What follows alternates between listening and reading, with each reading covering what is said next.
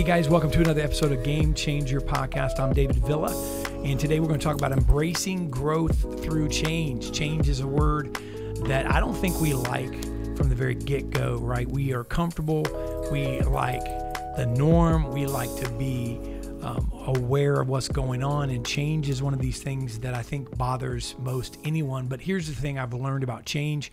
The one thing you can count on in life, in business, in your growth with Christ is change. And so we're going to talk a little bit about embracing growth through change. And let me just say this, number one, understanding change, right? We're going to discuss the concept of change and its significance in personal growth and development. You know, even when you look at growing as a child, you know, you get we've had some grandkids recently, have one on the way. And when you get them clothes, for instance, they're cute, and as a newborn, and even our most recent baby, and probably the one that's going to be coming in the next couple of weeks, they're going to be very small, and they may not even fit into newborn clothing, so they have to fit into these preemie clothes. And you notice that even over a month or so, they outgrow these clothes. And so, you know, change is something that happens even from that standpoint. And, you know, looking at babies again, you know, they're constantly wetting their diaper or using the bathroom in their diaper. And multiple times throughout the day, you have to change them. And they get fussy when it's time to change. And, you know, it's amazing because they don't want to sit in it. But when you start to change them, they get fussy when you take their clothes off. And, you know, when you start to change them, and they don't like that to be exposed and to be open and be cold.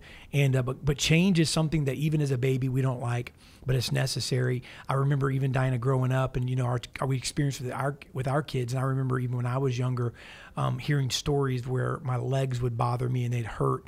You know, and then the doctor told my parents, you know, it's just growing pains. I was talking to one of the guys in our sales room. He's 6'5", and he said his junior year of high school, he was a basketball player. He went from 5'7" one year to 6'5", literally grew almost a foot in 1 year, and that is change. He had to change clothes. He had to change. I mean, it takes, you know, a year is not enough time to get used to being a foot taller. And that change is something that happens. And so, you know, change is inevitable. It's something that's consistent, but it's also significant when it comes to your personal growth and development and your growth in the Lord. And a scripture that stands out, we have a few scriptures here, but Romans 12:2, it says, "Do not conform to the patterns of this world, but be transformed by the renewing of your mind. Then you'll be able to test and approve what God's will is, his good and pleasing and perfect will." So there's been a lot of examples where change has been something that, you know, we've not embraced and still had to go through it because change is inevitable. And there have been times where we've learned that concept, and that's what we're bringing to you, and we've embraced the change and embraced the growth through change. So, I mean, I think one thing's consistent in our walk with God and over the years in our marriage and our business and everything we've done, raising children, change is something that's here to stay. Amen? It's here to stay. Sure. What do you think? I'm not a person of change. I like something that's comfortable. I'll just keep going until there's a need for it. Mm-hmm. But I do think that, you know, it's important to be open to it. I mean, I'm going back to the scripture that talks about that we have plans. And the thing of it is sometimes plans change. And that's what the Lord's trying to do in us. Like, right, we have a plan, but then not be so closed-minded to change that we don't follow the leading of the Holy Spirit. I think of that. Change is something different. So that's another thing. I think same is not change. And so I think sometimes we convince ourselves that we are making changes, but we're still staying in the same patterns, doing the same thing, expecting different results. If you want to see different results, you're going to have to change some of your habits, some of your thinking, some of the things that you do. So change is something different. Well, let me ask you this. So you said this. I'm going to put you on the spot. It's not in our notes. You said that you're not a person of change, which I took that. I mean, we all change. We all have to. But you said you're not a person of change. I'm taking that, and you can clarify that you like comfort. You like something consistent. You don't like change very much. But then you're also sharing that, you know, the importance of changing. So how do you deal with that? How have you dealt with that? I mean, well, I kicking think a lot and screaming, of times, or what? sometimes, and sometimes fighting, if I'm being honest. But I think probably the thing that causes me not to necessarily embrace change quickly is because it's fear, probably. It's fear driven. So I think sometimes when change is coming, there's a fear of the unknown. What if, that isn't the right choice? What if that doesn't lead me to the answer that I'm needing? What if?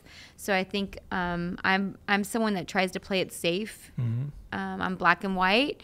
And I don't know. I think probably fear is what prevents me. How do I embrace it? Well, you just said it. Like you said, the two words you said, what if? Like, what if?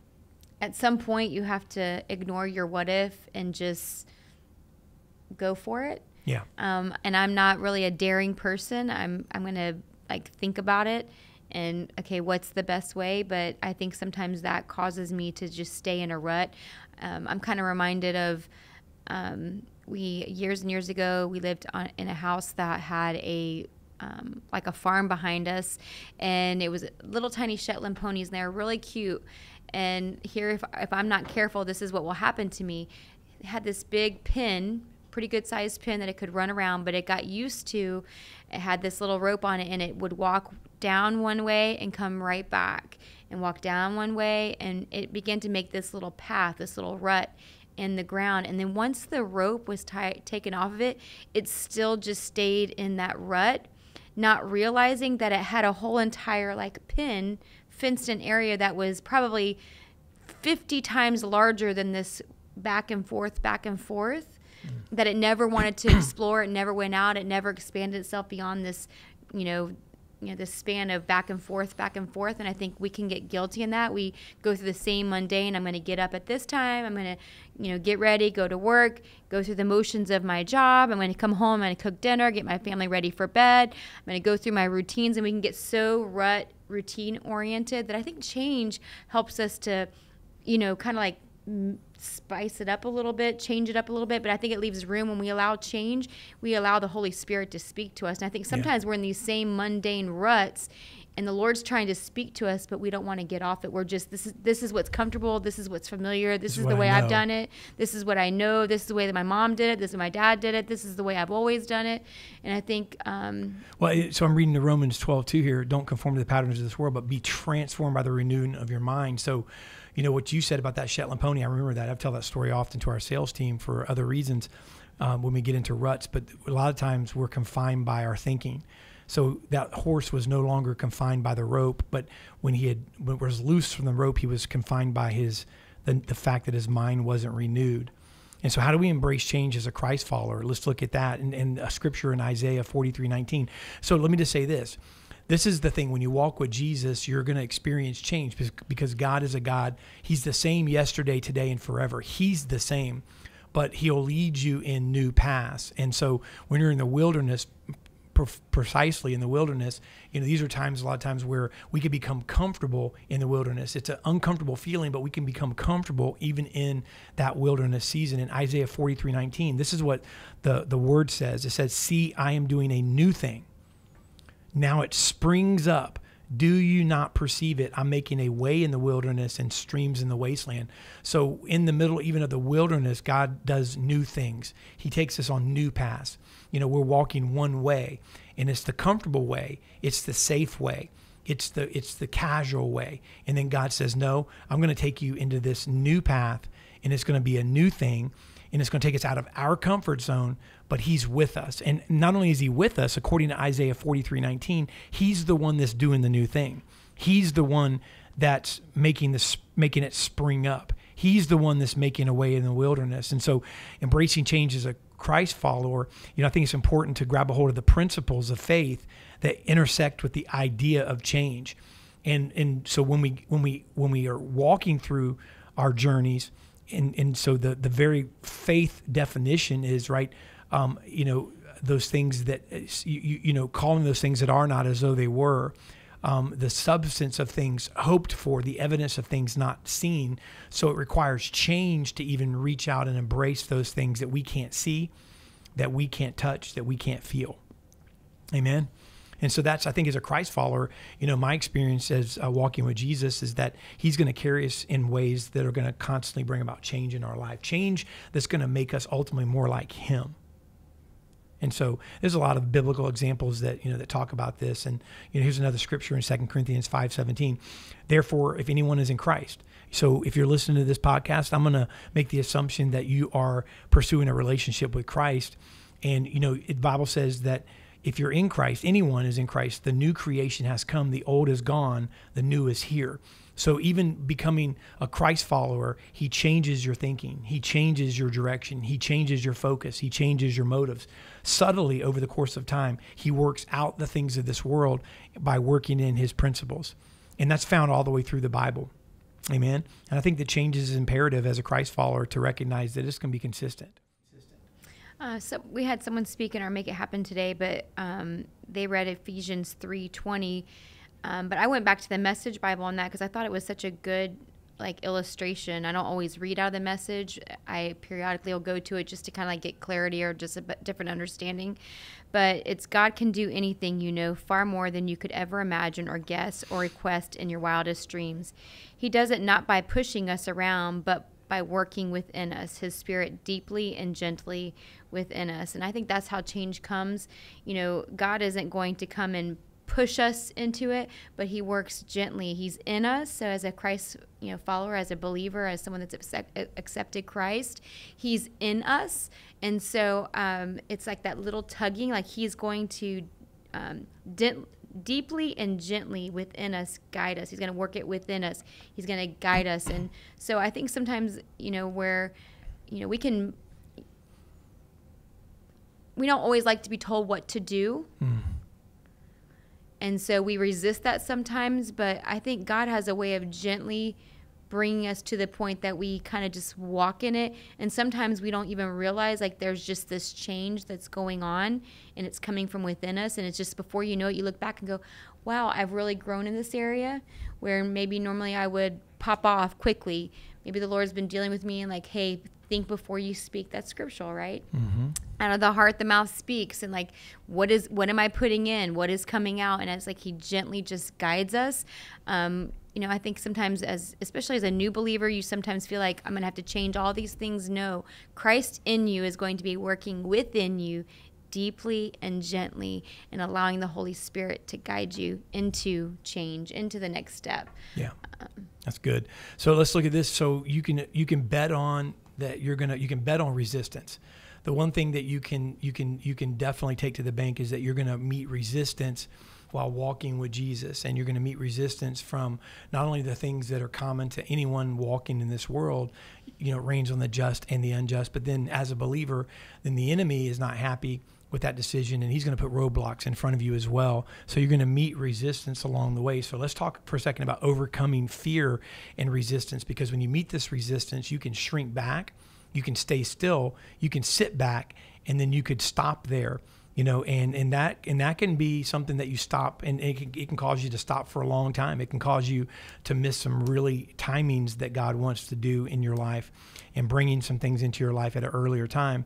And then but the root of that, you hit it earlier, is fear. So let's address common fears and resistance associated with change. What are some of the common fears that we have as believers when we're faced with the resistance that's associated with change?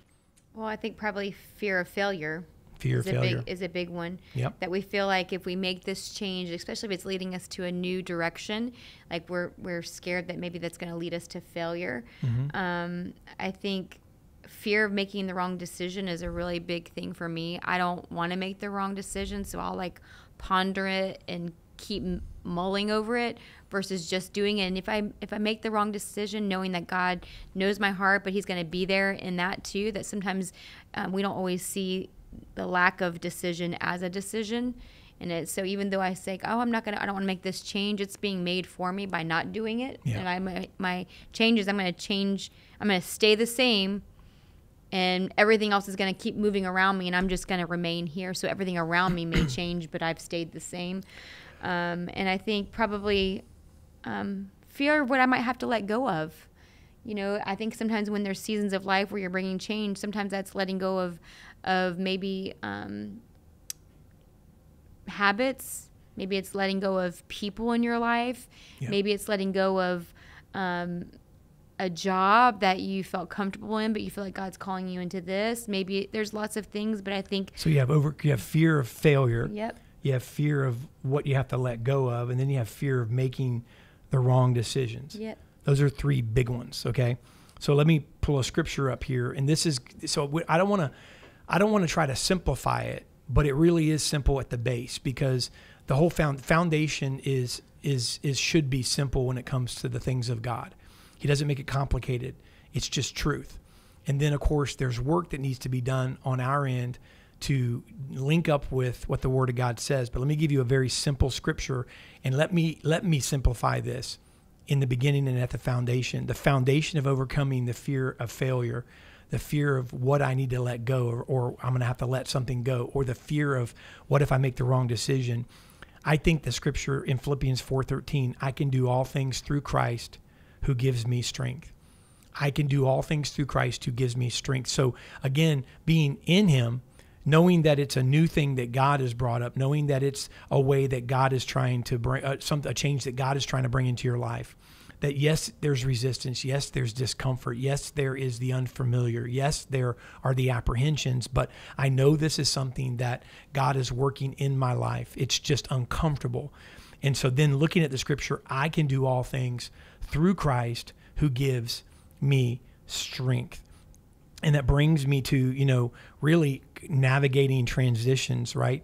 There's practical strategies for navigating life transitions. There's transitions when you raise kids. There's transitions in your marriage. There's transitions, during those seasons of marriage. There's transitions in your workplace. There's transitions in your ministry. And so there's practical strategies for navigating those transitions and embracing change with faith and resilience. But it all starts at the foundation of I can do all things through Christ who strengthens me. And so to share some personal experiences and testimonies, we've had transitions while raising our children, transitions when they're younger, as they got into the middle school, high school age, college age, as they began to date, as they got married, as they have to make decisions on buying and purchasing homes and cars, as they started to have children. There's been transitions in our marriage on like being newlyweds, then being couples who are starting careers and raising kids, and getting into those areas where you become busy trying to make time. And then there's the empty nest that we're entered into in the last few years. And then there's the time where we're starting to now pour back into people as well, and even in business, right? And so we have personal experiences and testimonies, that demonstrate the positive outcomes of embracing change when you align it with your faith. And we've fallen short at that. We've experienced and caved into the fears that you just mentioned, but at the same time, we've also had experience in what it's like to step out and embrace those that change. And those fears seem sometimes to dissipate when God's on your side. And so, navigating transition is a big deal, right? No matter where somebody's listening to us right now, what part of life they're in. Agreed. When you're talking about that, I was kind of thinking sometimes success in an area warrants change. And honestly, sometimes disappointments actually bring us to change because maybe we were disappointed in something. And so it has caused us to make some changes in areas of our life that maybe we recognized that the path we were going was not bringing the result that we were hoping for. And so I feel like that's a big thing too. Change sometimes is hard, but it's necessary. But I think sometimes we come to a point of having to realize there's change because of maybe a disappointment that's happened in our life. I want to talk about that a lot. As Christians, we a lot of times want to talk about all the good, and God is able to do exceedingly abundantly above all we can ask or think. But we do come through seasons where we face, heartache and disappointment and failures, hurts. And, sometimes those are allowed in our life because it maybe because there were warning signs of change that we needed to make, but because we were so resistant of change, it allowed these areas in our life to come in and maybe cause disappointments and hurts and things like that. Yeah, that's good. Let's talk here in the last point, the role of community and support. How do you get through it? You can, listening to podcasts like this, right? Getting into God's word, praying, having a personal relationship with Jesus Christ is first and foremost, but it's important to attend church, get into small groups, and get around a community, even here at our office, because we're a marketplace ministry. There's a group of people here, obviously, that love the Lord, and we could find that community and that support amongst people that God places us around. So I think the importance of community and support in navigating change and fostering growth can't be understated. And so let's discuss that, the significance of fellowship and encouragement within faith-based content. How important is it to get around people, right, that are going to encourage you in the things of the Lord, that are going to tell you what the Bible says and what God says, and they're going to encourage you, in faith. And I think that's super important, for the believer to be careful who they get their advice from. Well, I mean, there's a scripture about that, iron sharpens iron, but if we're not careful, we'll connect ourselves with people that will dull us.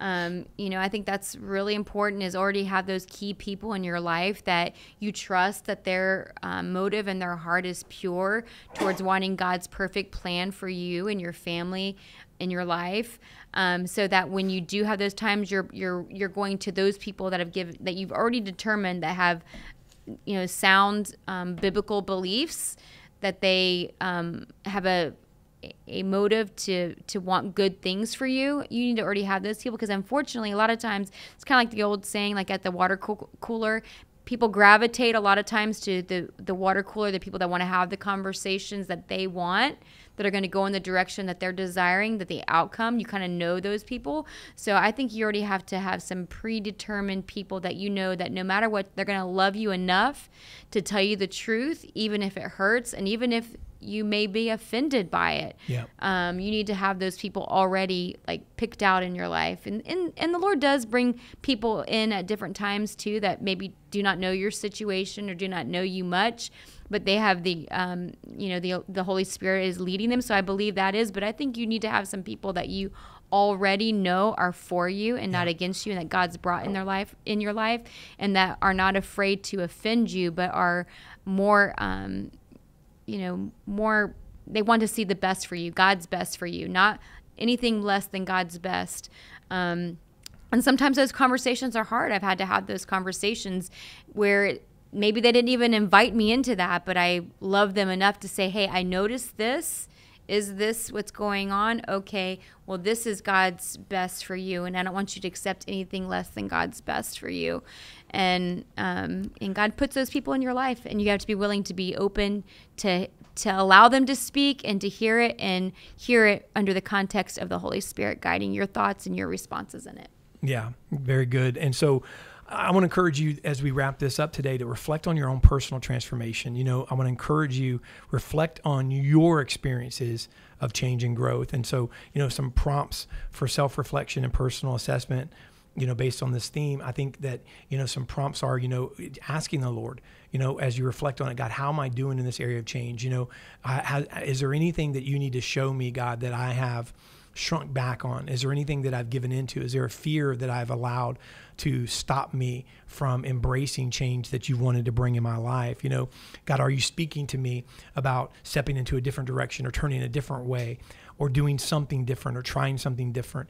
And I think that's very important. If you ask the Lord that, I believe that God will help you understand what those things are, and you'll get a clear voice. A lot of times we have different voices, and if you ask the Holy Spirit, all the other voices will just fade away, and you'll be able to hear what God says on this topic. And so just kind of recap the points that we talked about today.